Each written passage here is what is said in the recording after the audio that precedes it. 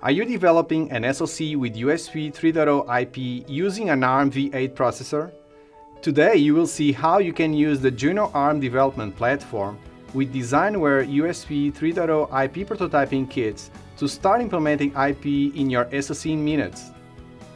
Our setup includes the Juno ADP connected to a Synopsys HapsTrak3 FPGA-based prototyping system with pre-configured USB 3.0 host IP and SoC integration logic, a USB 3.0 host SuperSpeed PHY daughter card, simulation test bench, reference drivers, and application examples. The kit includes an adapter board which enables communication between the HapsTrak and Juno ADP.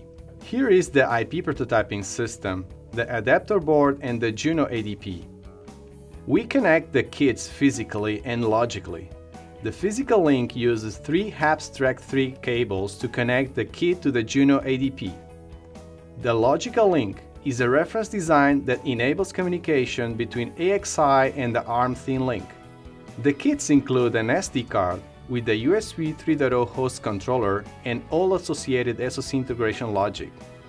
The USB 3.0 PHY daughter card includes real-world IOs which allow you to connect the hardware prototype to devices like a commercial USB 3.0 stick.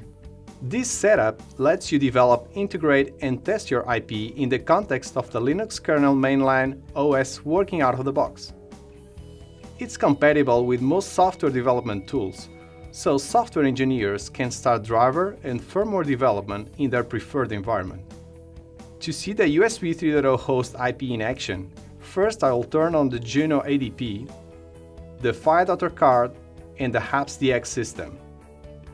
During the Juno startup, all the logic and programming sequences needed to bring up the system are loaded.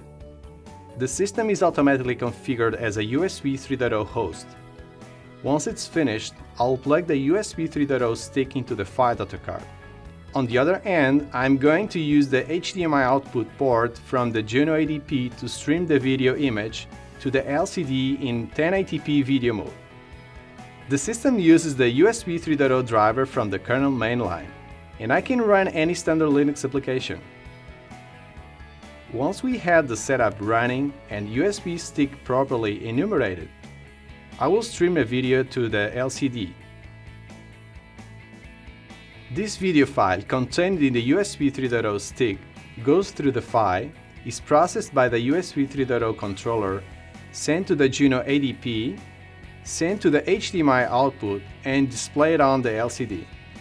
Getting the reference design up and running is that fast.